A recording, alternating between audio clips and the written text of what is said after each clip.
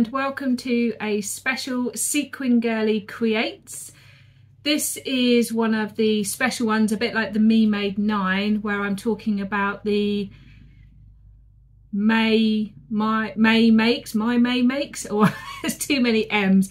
It's that one, it'll be in the title. So just like my Make 9 challenge, this Me Made May, I want to really think about it. I'm a couple of days behind everyone else, but I'm okay with that because I'm on my own journey and in my own speed.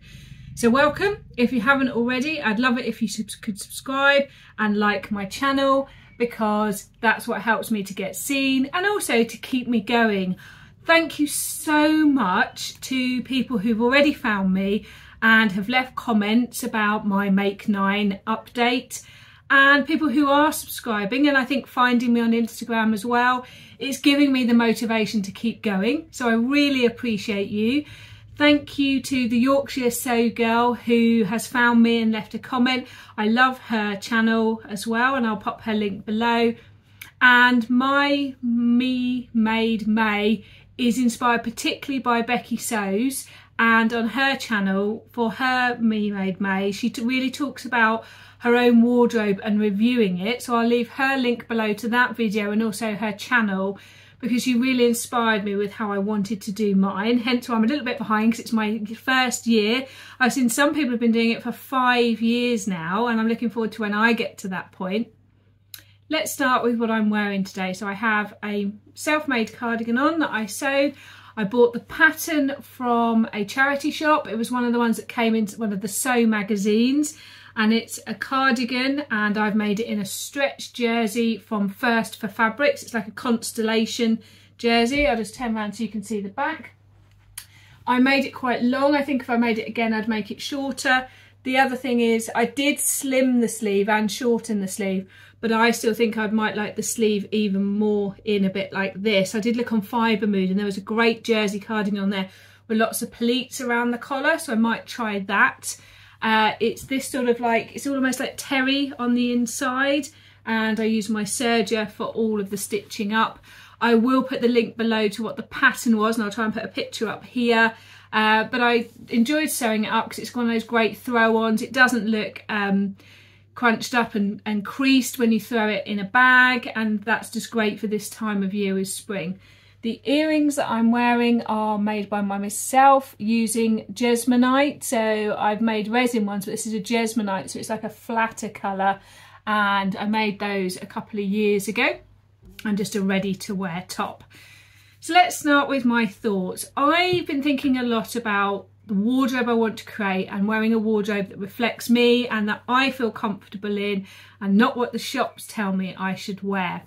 If you've seen any of my other videos, you will see that I love to go to charity shops, I love thrifting, and one of my favourite things to do is to find the sale rail, the £1 rail. Not all charity shops have them, but in my local town I know which ones do and where it is, and I love that because they're things that clearly no one else is going to buy, and sometimes they might have a bit of mark or a bit of damage, and I feel like I can repurpose them, reuse them and make them something great.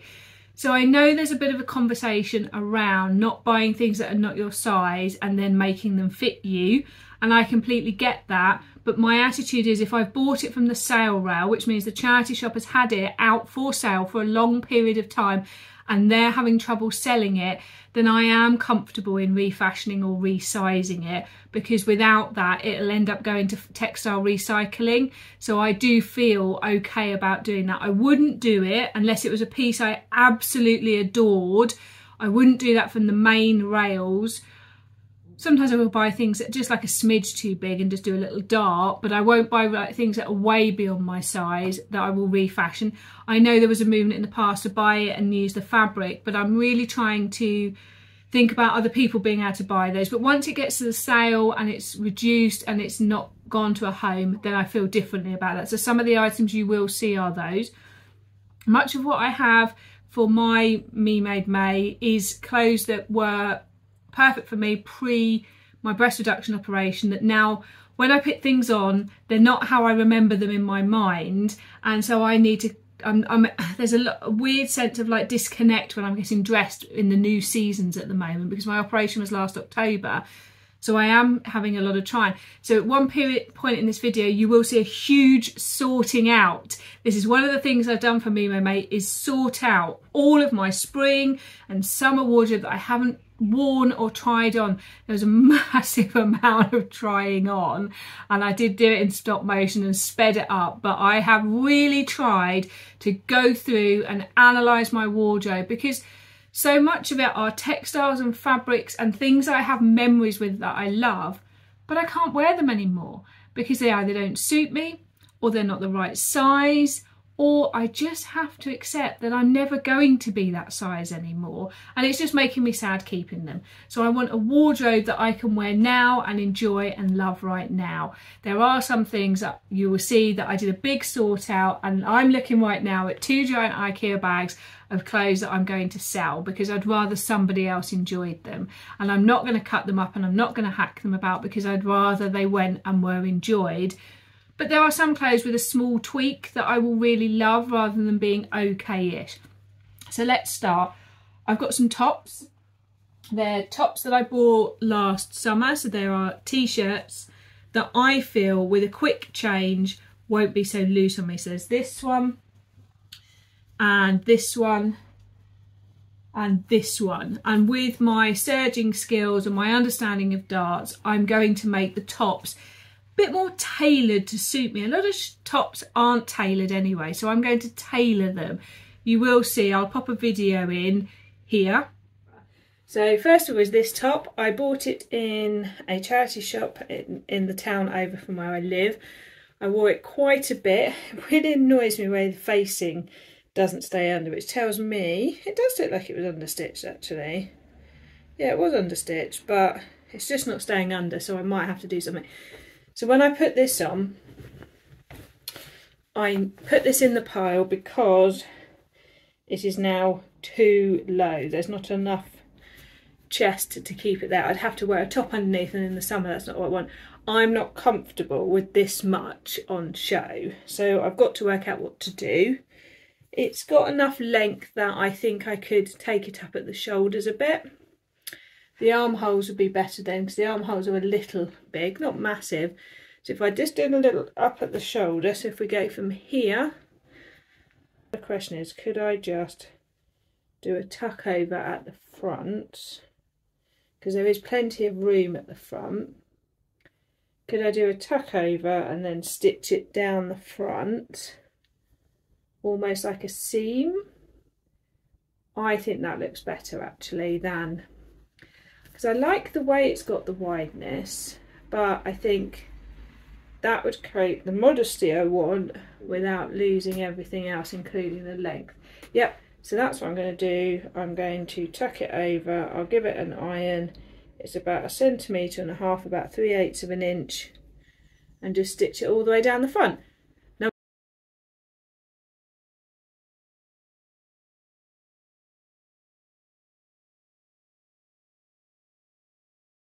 really not liking the way that bias binding is flaring. Oh, I don't like that at all. So let's have a look. This is not going to be possible to do the front. Well, I could do the front tuck if I pull that all forward. Does that, it's too tight at the bottom, so it'd have to be, that's not, this is where it's not right. So it's just me. Okay, charity shop bargain, £1 in RSPCA. Lovely summery top. Let's have a look, see how it looks now. This was bought again last summer. Am I a floaty? Oh, is it one of those ones that's meant to come off the shoulder? Is it? Or is it not? Well, it's not for me. I know the armhole's too massive then. Huge armholes. Do I just take in the sides? That's much better when it doesn't swamp me like that. I think, yes, it's a take in the arms, isn't it? That, because if I look at that, that's that's definitely a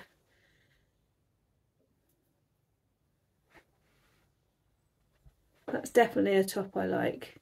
I like the colour. Okay, so that's got a big gap under there and there. We can lose that, bring the frill together and lose that down the sides. Okay, let's have a look. This is like a button down, but I can definitely still get it over my head. It smells like someone else's washing powder. It's always a funny thing. Well, that fits absolutely perfectly. Oh, I hate it when those facings poke out. That is a perfect fit and definitely something I want to model other ones on, I would say. A little bit tight around the hips, but that's okay because tucking it in, it will be fine. So I need to give that a wash, but I would be wanting to make others like this, I would say, so I need to use that as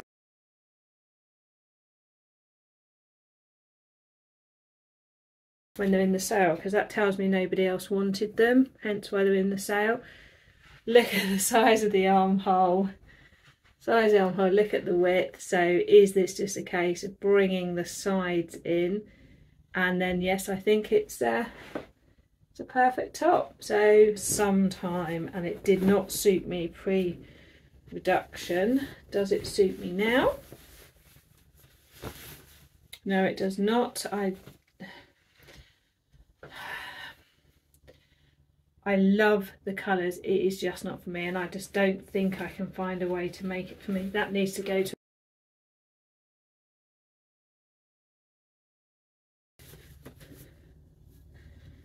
this one. I love this one. I think this is an attach a skirt one to it because it goes over, because you've got the t-shirt in back, it's got the little button at the top to make it go over your head. And I think I just need to add the right material to the bottom of this for a flared skirt. It's perfect. Nothing to mess with there, I think. And it's that lovely Bourgeois Anglaise fabric on the front. Going to be done with that one. Okay, let's talk about this one. I bought this vintage from a vintage seller when I went to Rye with my friend. What's not to love? Look at the back, look at the pattern on the back. But it's just too wide for me. So I had two thoughts about this. One was to bring in the armholes, which kind of like brought the width in. So I'll show you what I mean. Suddenly that fixed it. If I pin that and show you, so just pinned in the arm. I'm pleased to see that the shoulder pads have not survived the age, because I really don't need any more. So that just brings it in and slopes it down, but I still think it makes me look pretty wide.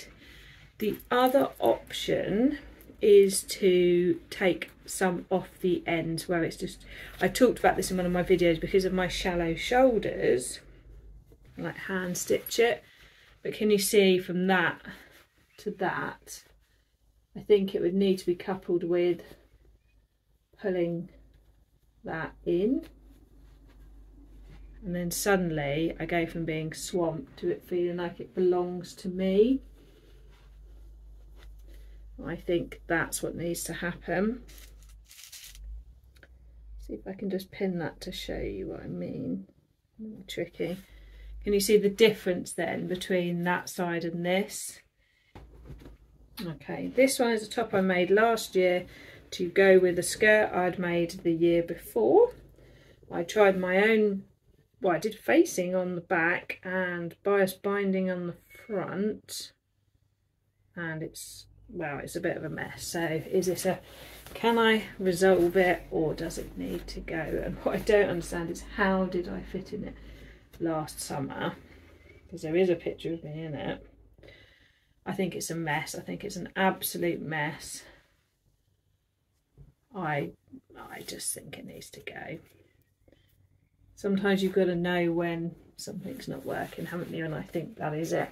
I'm going to get rid of it. It's a mess. So hopefully in that video you could see a huge try on of me trying on a lot of tops and working out whether I can tweak them to keep or to sell. And that is one of the biggest things I'm doing with my Me Made, is I'm not retailing everything. Some things are just going to go to new homes, might be charity shop as well. I'm working through that with the giant bags, but hopefully you've just seen a video of me, my thought process of that. I'm going to put a video in now of the giant sort out, so you can come along with me on the big sort out. So I'm going to put that in here.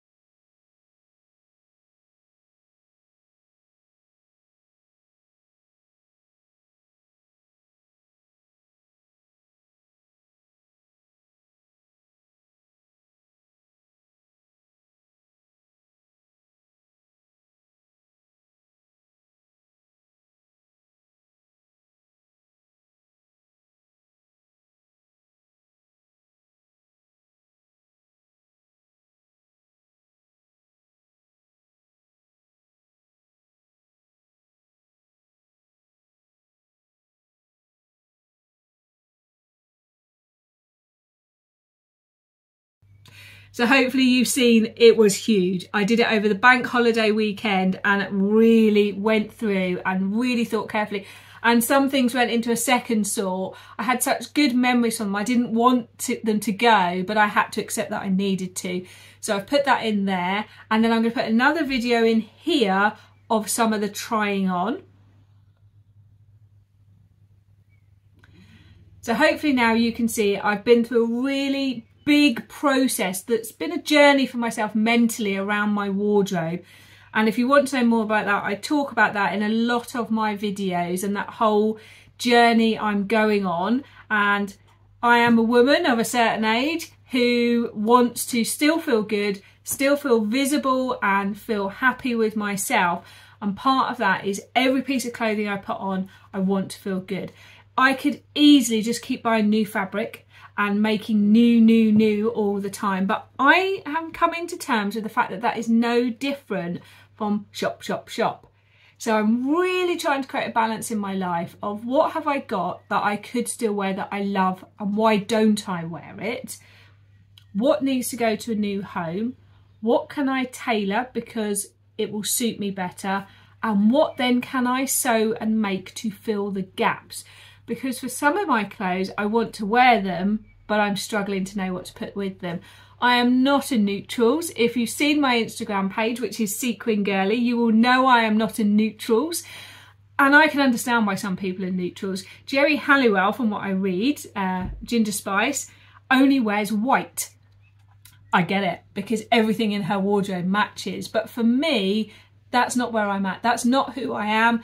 And I love colour and I love to express myself. I have an art degree. I'm very creative. My current job isn't, but I somehow bring it in. But the clothes I wear are part of my creative expression, hence my channel, Sequin Girly Creates.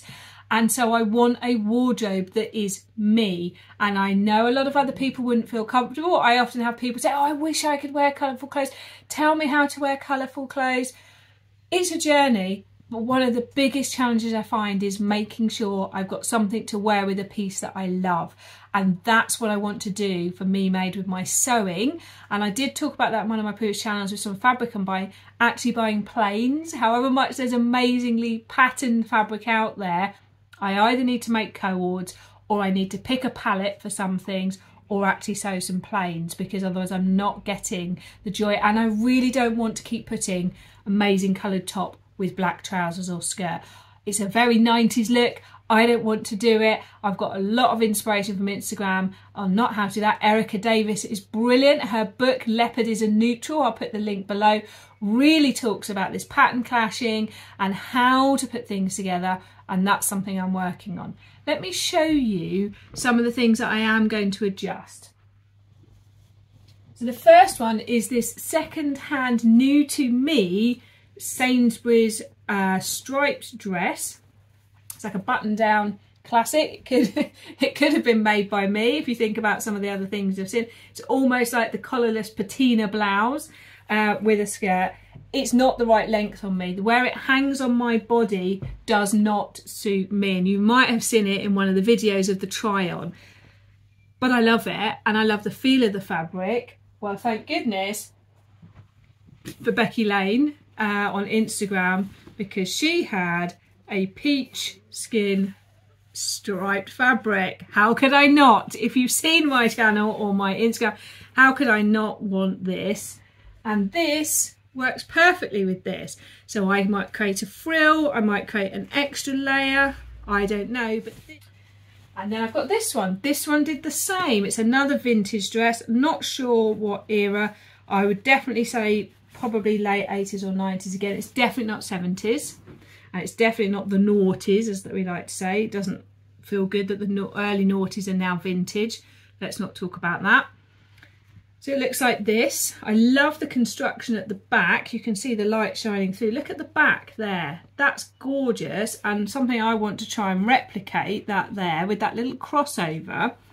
It has a lined skirt. That's always how you can know that you're getting something that's more vintage, with the lined skirt, and what used to be an elastic waistband. And this is one of the things I love doing with vintage, is starting to explore. And it's often the elastic that goes, which is a clue to the age very often as well. There's the elastic. You can see how old that is. So I need to decide, and look how thin that elastic is as well. I need to decide if I want to replace it. I'll just put a few patches of elastic in, maybe at the sides to pull it in, because right now it just hangs a bit too loose. But I love the colour.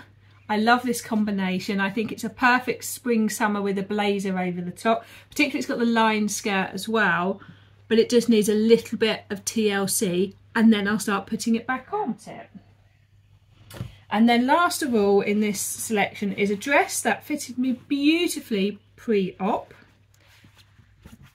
but now does not, but I love it. It's that sort of, it feels viscousy. It's got a nice drape to it. And pre-op, the bust line on it was not in the right place on me, but it is now, but it's just too loose. So I've got to decide whether it's just a couple of darts at the back.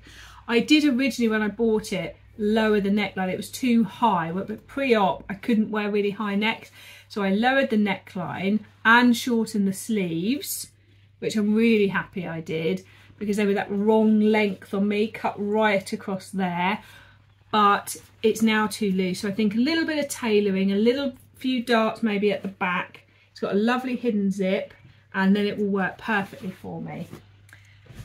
Then I can start, when I've done all of that, thinking about what else to sew. As you know from my other videos, I've got endless sewing projects and ideas, but I really want to focus this month, however much it can feel a bit like, oh, is fixing the gaps with the sewing rather than just, I love sewing for pleasure. It is a hobby, it is a joy, so I do want to keep doing it for that reason, but I also want to sew to fill the gaps so I wear the items that I have with the things that I sew.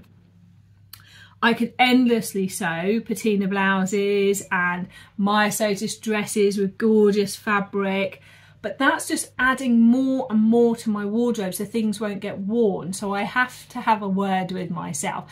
Of course I'm going to balance it just with joyful sewing, because it is a hobby.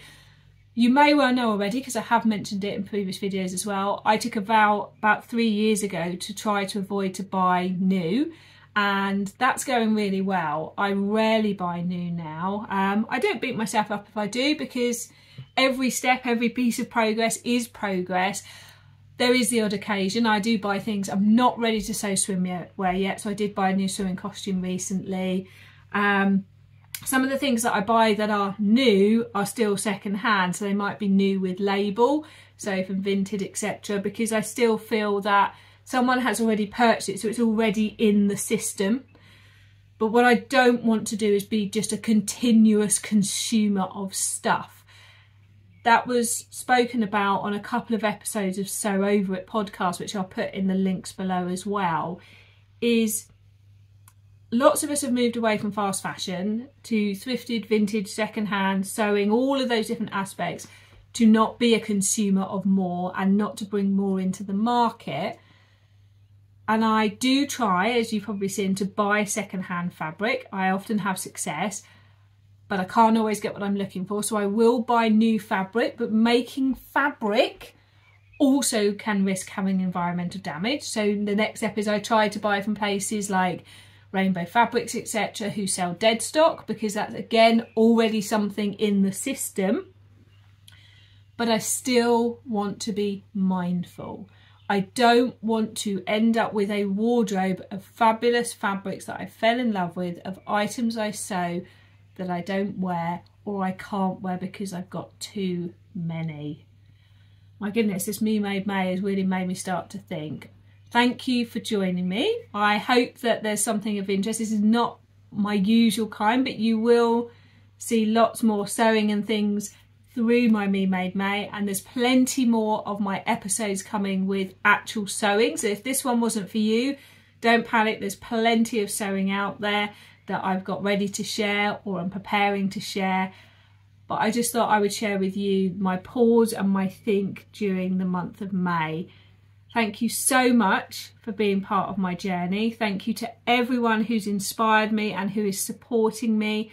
I'd love it if you could subscribe and like, and please feel free to leave a comment. I love them and I will always try to reply.